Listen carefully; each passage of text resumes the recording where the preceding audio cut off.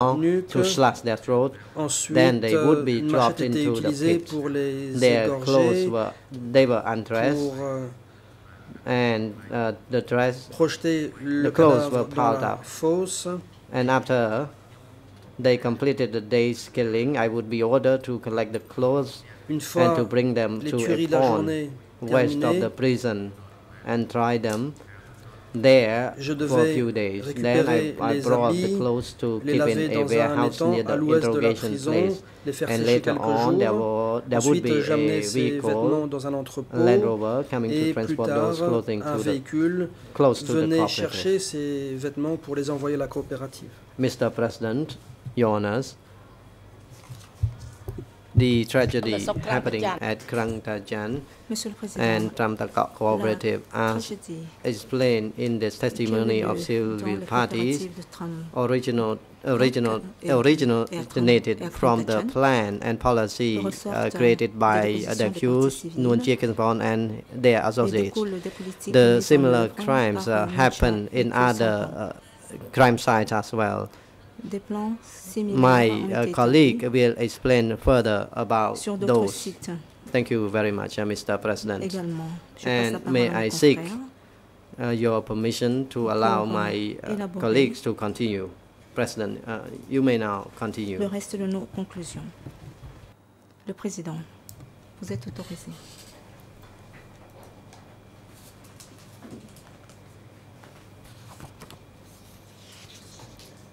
Hong Kam Soon, thank you, Mr. President.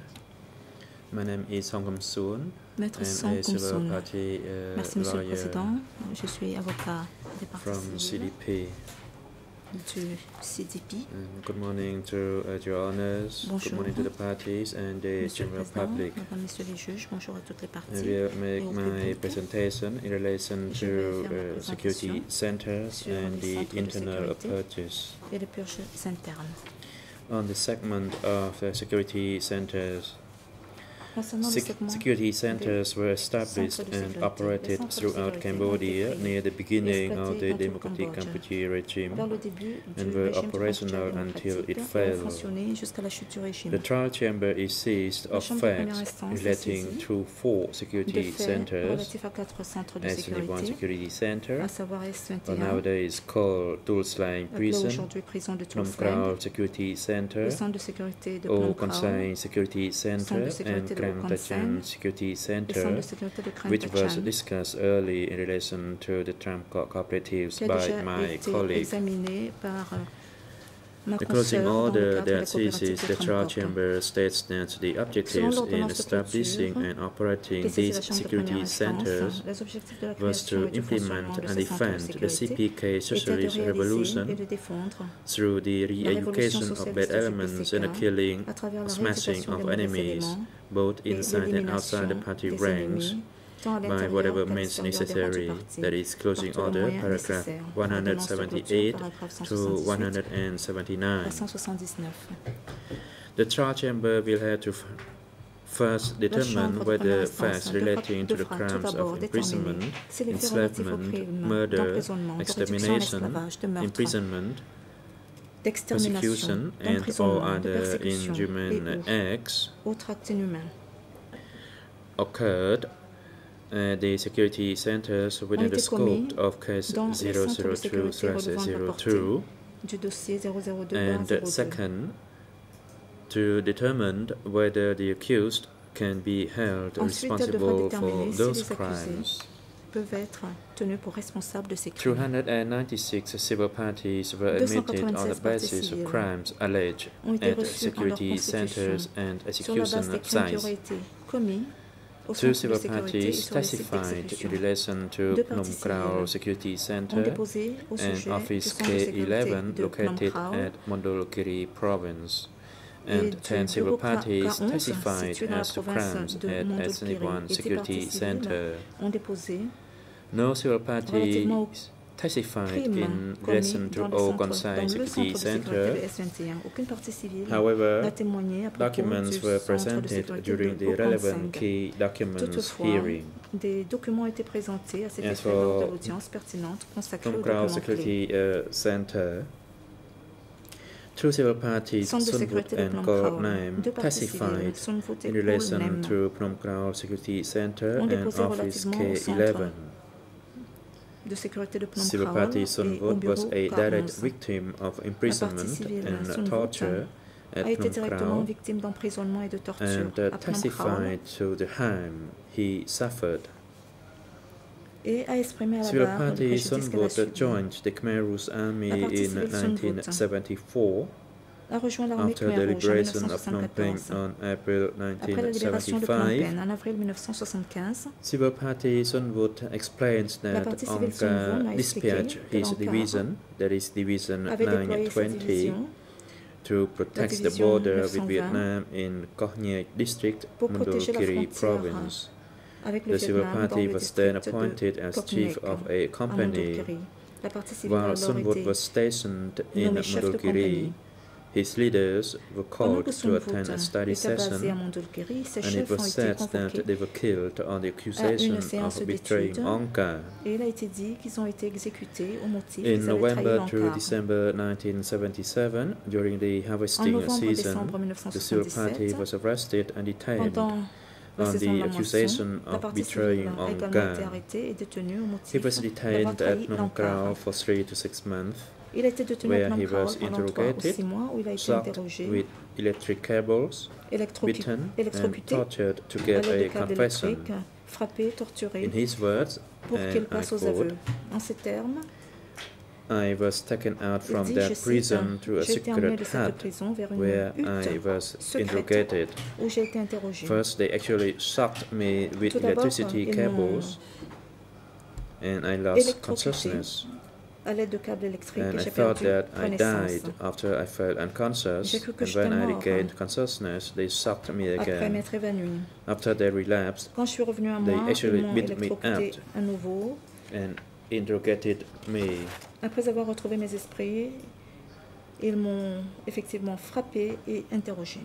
He further explains the effects of his arrest and torture on his family. Il a également expliqué les faits que son arrestation et les tortures qui lui ont été infligées ont eu sur sa famille. Allow me to present the video clip of that civil party. Permettez-moi de projeter un extrait vidéo de cette partie civile.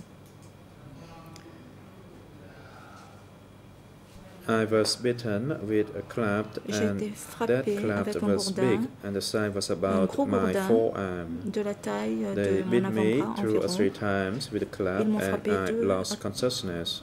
2 ou 3 fois avec ce gourdin, Each time that they beat me, I lost consciousness. Je perdais connaissance. And then after a while, they shook me, and then I regained consciousness, and they beat me again and again to extract my confession. They said if I don't respond to the questions, they will beat me to death. And because the beating on me was so serious that I lost my consciousness, and I could not say anything. They beat me with big clubs. Ils m'ont frappé à l'aide de gros gourdins. This civil party also explained about the effects of the arrest and torture on his family, and allow me to quote, I felt so pain. I served the revolution.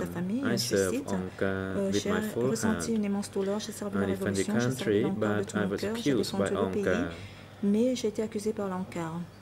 As a result, my parents, siblings, and relatives were killed. En conséquence, mes parents, I les membres de ma famille, every time I mes think frères of et that, sœurs I ont été become tués. overwhelmed J'en with éprouve du grief. ressentiment et chaque fois que j'y repense, Every time I heard people speaking about this, I par le almost chagrin.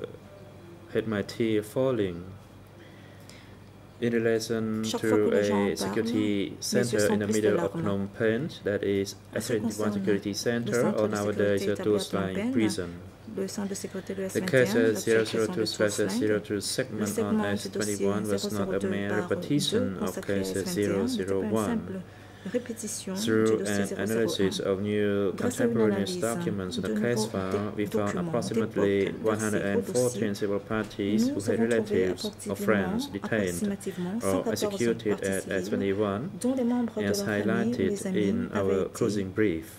Détenus ou exécutés à S21, we believe that those individual cases will assist the trial chamber in characterizing the crimes of imprisonment and extermination at S21. À qualifier les crimes d'emprisonnement 10 civil parties testified as to crimes at S21 Security Center, including Civil Party Chumei, who is a direct victim, and 8 other civil parties, namely Chahib, Pungyat, Rukju Ce, Kansantara, Chao Kim, Kheo Niep, Supani, and Son M. They testified to the indirect harm they suffered as a result of their loved ones who were killed at S21 Security Center. Civil parties also testified that they were harmed and continue to suffer due to the loss of their property, which was confiscated during the Khmer Rouge regime. Et ont affirmé continuer de souffrir à cause de la perte de leurs biens confisqués sous le régime. Who was a direct victim at S21 was arrested on 28th of October 1978 from the State Sewing Unit, of which he was a union member. His wife and daughter were not aware of his arrest or of his transfer to S21 Security Center. Civil Party Chumei was imprisoned and interrogated for 12 days. When security military sought for mechanics, and that was why his conditions altered and was required to repair typewriters. His detention at S21 Security Center is evidenced by 5 contemporaneous lists of prisoners, which are all on the case file and listed in our closing brief. Civil Party Chumei's confession is also on the case file. The Civil Party testifies that he was walked out of the prison with 18 others on 7 January 1979 when the Vietnamese soldiers arrived in Phnom Penh. Civil Party Chumei testified to the suffering of the imprisonment, enslavement, torture, and other inhumane acts that he endured. As a result of this cruelty, until now, he continues to suffer damage to his hearing and eyesight because of the acts of torture inflicted upon him. And Civil Party Chumei described for the chamber of the torture he suffered at S21 Security Center, and please play video clip number 2 of Civil Party Chumei. Je vais faire projeter l'extrait vidéo numéro 2 de la déposition de la partie civile. At the time, they beat me and asked me how many people were part of my network in the CIA and KGB. I told them that I did not know what the CIA and KGB were. La CIA et le KGB. Then they had a whip and beat me up. Ensuite, ils m'ont I used my hand to protect myself, and as a result, one of my fingers was broken. Et c'est ainsi qu'un de mes doigts a été cassé. Then they used a plier to pull out my toenail. Pour m'arracher l'ongle de l'orteil. I told them that I did not know the CIA and the KGB. They beat me even more. And they used electric cable to shock me on my ear. Ils m'ont infligé des décharges. I became dizzy and I lost consciousness. I was electrocuted on 2 occasions. J'ai été électrocuté 2 fois.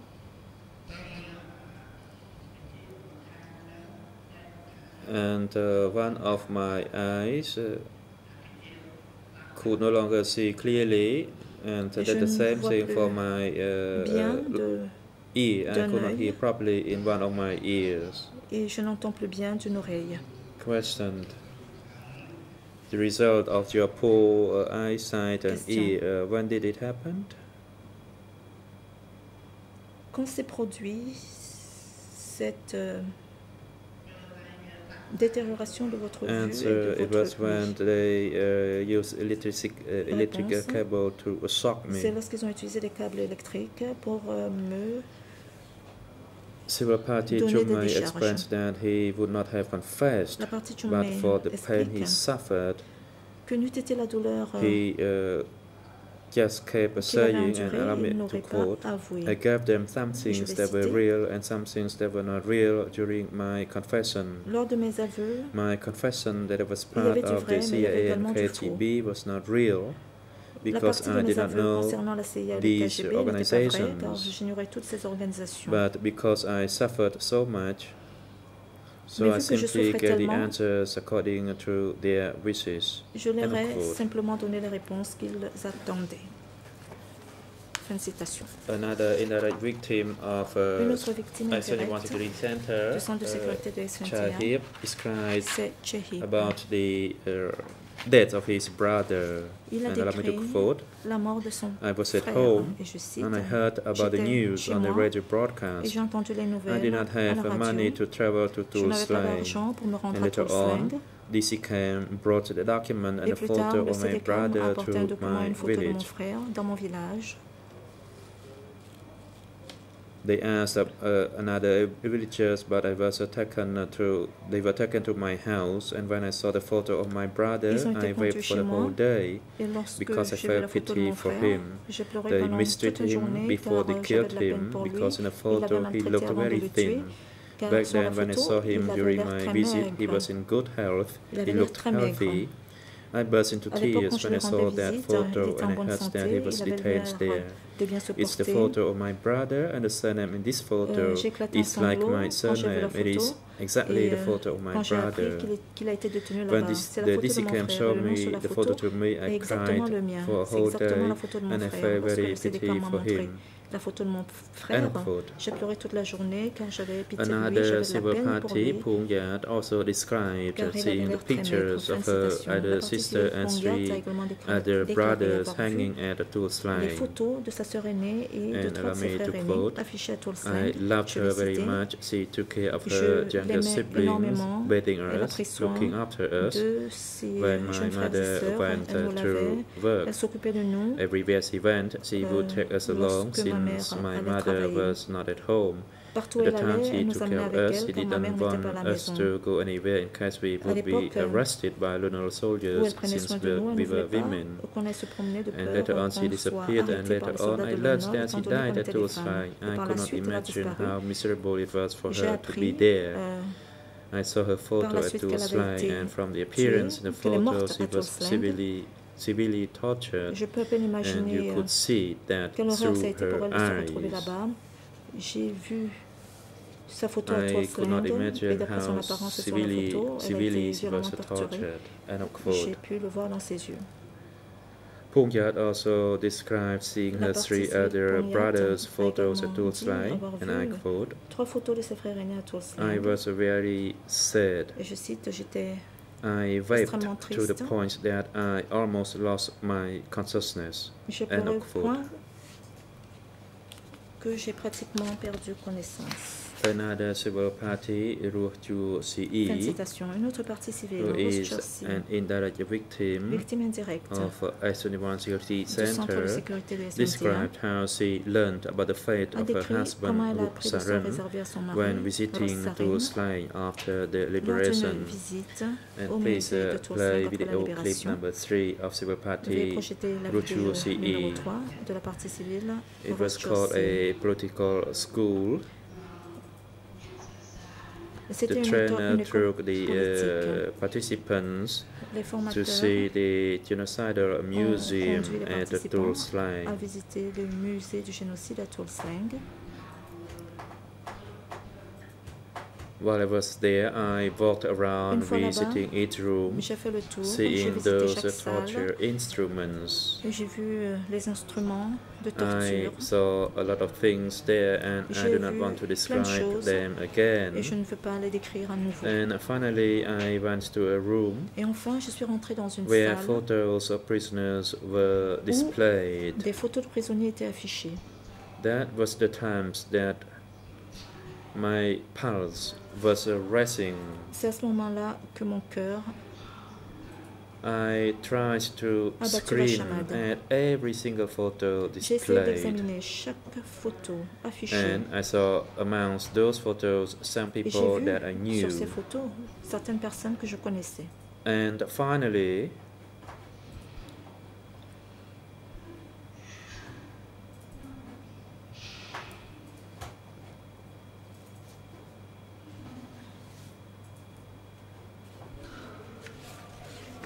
I saw a photo of my husband. Et finalement, j'ai vu une photo de mon mari.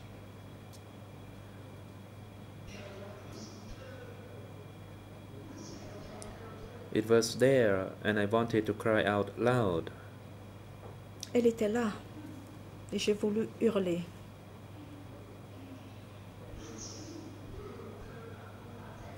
I almost fainted. Je me suis presque évanouie. However, there was a voice telling me not to cry. Une voix me disait de ne pas pleurer. And to collect myself. Et de me ressaisir.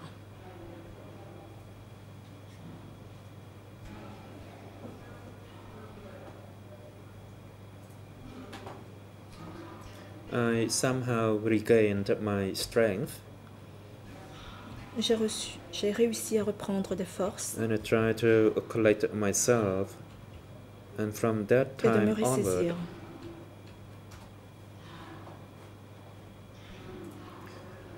I told myself that I could not live in a country in such conditions. Je me suis dit que je ne pouvais pas vivre dans un pays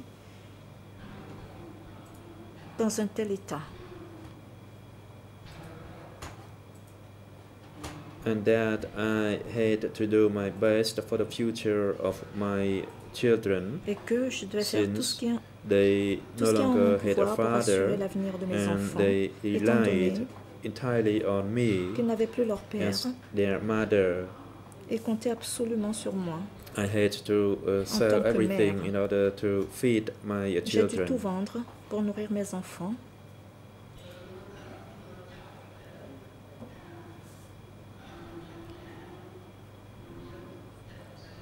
After the visit, everybody looked sad. Après la visite, tout le monde avait l'air triste. In particular, I became worse. I no longer had any hope. Pour moi, and I made my decision then that I had to migrate somewhere or to France. Je n'avais plus d'espoir et j'ai pris la décision de migrer ailleurs ou d'aller en France. Mr. President, in relation to direct and indirect victims of the security center, I'd like to conclude it now. And I'd like to move on to the internal purges in the East Zone. À la fin de mon propos sur ce thème, the trial chamber is seized with the facts regarding the existence and the implementation of the policy to implement and defend the civic socialist revolution through the re-education of bad elements and the killing of enemies both inside and outside the party ranks by whatever means necessary, which includes the purges of the East Zone. The East Zone purge allegedly started from mid-1976 when the arrest of the former security of Sector 24 and a former cadre of Division 170. 118 civil parties were admitted on the basis of the purges. 3 civil parties described their experiences as former cadre and were directly harmed by the targeting of cadre and soldiers from the East Zone. Each civil party testified on the harm and sense of betrayal they suffered as a result of the purges of the East Zone.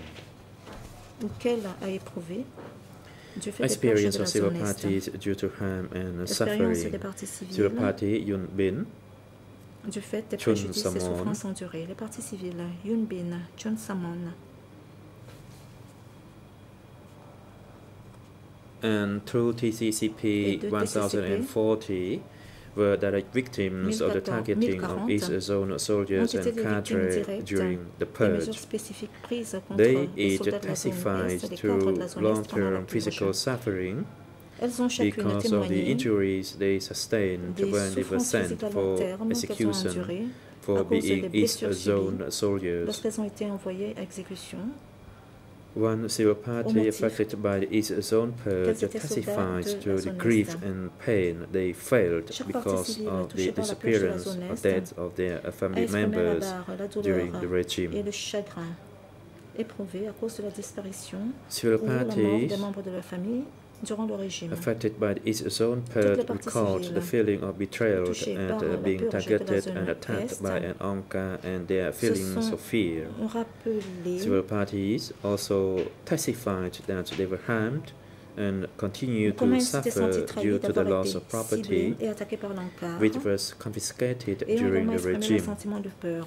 Civil party Chun Samon testified to the additional burden of caring for his sister's family because her husband was killed during the regime.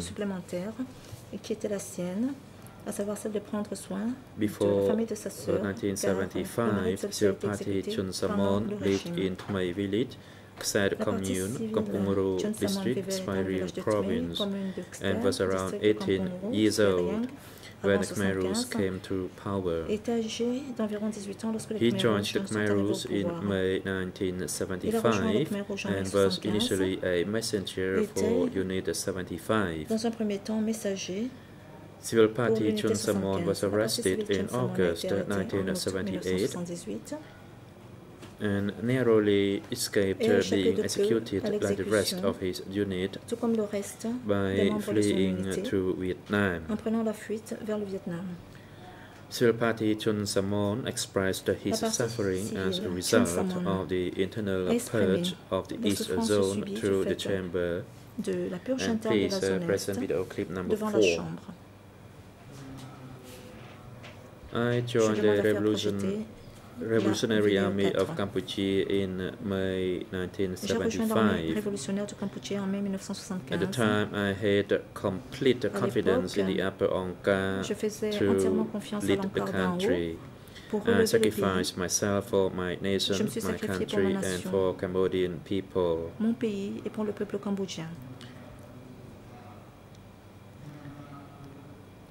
I respected the plans of the party and implemented and adhered to all disciplines. I myself was engaged in fighting against the enemy day and night.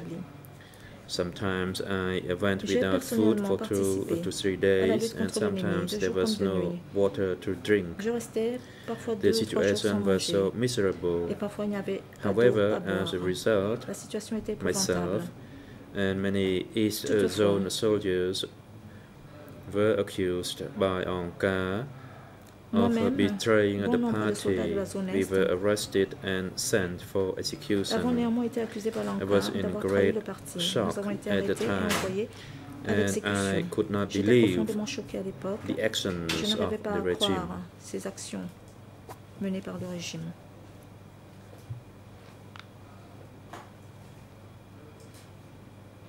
Thank you. I'd like now to speak about another civil party. Je vais à présent évoquer une autre partie civile. My apology. Civil party Yun Bin was taken to a pit full of dead bodies and hit in the head with an axe 3 times before being dumped in the pit. He testified, please play video clip number 5. 3 fois à la tête avec une hache avant d'être jeté dans la fosse. Et elle dit ce qui suit dans la vidéo numéro 4 dont je demande la projection. Her siblings were taken away to be killed with me. I told her that those people were taken away to be kill. I told her to tell her brother not to go because he would be taken away to be killed. She then went to tell her elder brother that, and he said the party would never take people away to be killed. And then he was taken away and disappeared until nowadays. L'exécuter. Puis il a été emmené et a disparu jusqu'à ce jour. And another civil party, Mr. President, through TCCP, 1040, who was sent to Posad from Prevent Province and who was a former East Zone soldier. He was seriously mistreated upon arrival. He described about the misery and